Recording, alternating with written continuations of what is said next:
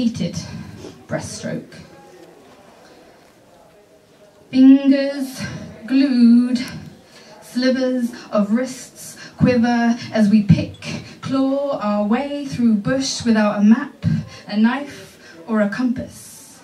Thorns rip our voice to pieces, red ants mock our secrets. Does anyone know where we're going? My skin is not stretchy enough, my brain is too sharp. Typical teenagers. I'm 13 and I've lost my bones. Pull, breathe, head up. My face is undergoing corrective procedures. Must wear glasses for reading and writing. Must have braces, get those teeth in straight lines. Must scrub face with face wash morning and night. It's not really working. My chin is a range of erupting volcanoes. I've got permanent marks on the bridge of my nose, and you can choose any colour you like. Blue and purple elastic bands don't really make up for the pain of train tracks with no place to go, and the cuts my tongue receives trying to remove mango string and guava seeds. It wouldn't hurt you to smile once in a while, you know. Pull, breathe, hands to chest, breaststroke. But even a stroke hurts, so don't hug me too tight. Give me a chance to catch that ball right. Can't even call them breasts though, more like swollen nipples, awkward ripples, like when we used to stuff ping pong balls down crop tops and strut. Weird, pointy, blobby, bobby bits. Not enough for a bra, but enough to notice, so I'll stick to baggy t-shirts and keeping my arms crossed. While everyone else is figures of 8. We're only year 8. Jaw hits floor in first communal showers. And I'm late to start the period party too. Ew. Pull, breathe, foot to butt, and kick. Sadly, the sun hasn't lightened the hair on my shins, dark spikes on cold mornings. Cocoa butter lotion won't flatten them, so I ignore Mum's warnings and shave them. Every 3 days, using the pink Bic razor she gave me for only under here, but hair keeps springing up everywhere.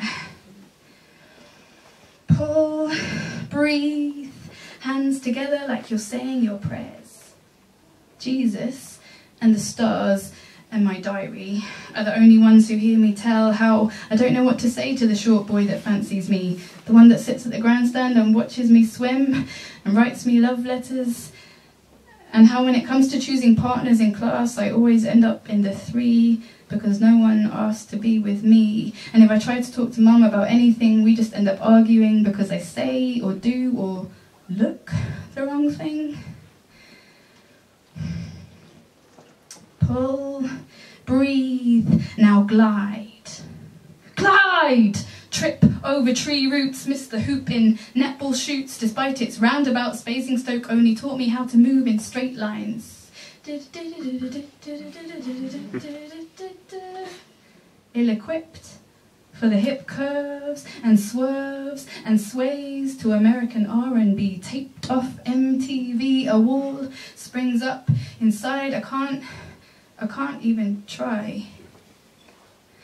And when I said that everyone else likes breaststroke, I meant Amy, Emily, Melanie, and Kelly, the other white girls in my year.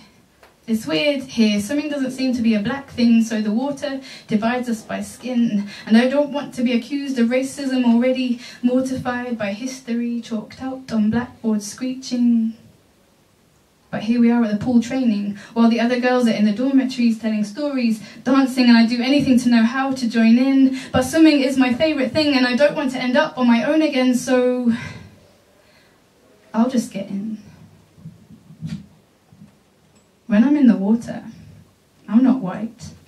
I'm golden shoulders. I'm green, yellow, and blue, and covered in diamonds too precious for you. I'm straight lines in the right places, triangles tessellating all power and speed. I'm a force to be reckoned with.